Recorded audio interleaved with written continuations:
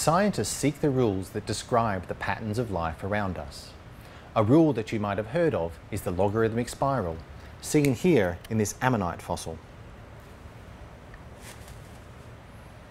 Since the 17th century, it has been assumed that shells were formed by taking a cone and wrapping it around a logarithmic spiral.